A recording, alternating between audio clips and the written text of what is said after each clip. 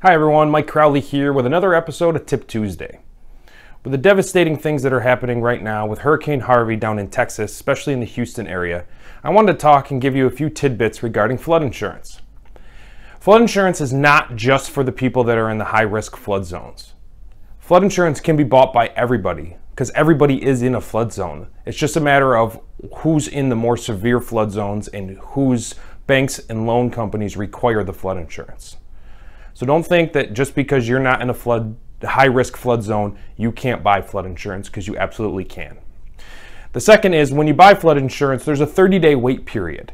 Unless it's because of a loan transaction, you have to wait 30 days in order for the policy to actually kick in. This is to prevent you from buying the flood policy moments before the storm actually hits. I want to take a moment to just give our thoughts and prayers to everyone that's down in Houston, down in Texas, that's going through this. It's a very difficult time, and everybody really needs to band together to help them out.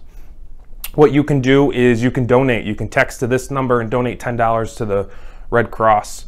It's going to help in the relief efforts, help the families that are affected by this storm. Again, thanks for listening, and we'll see you soon.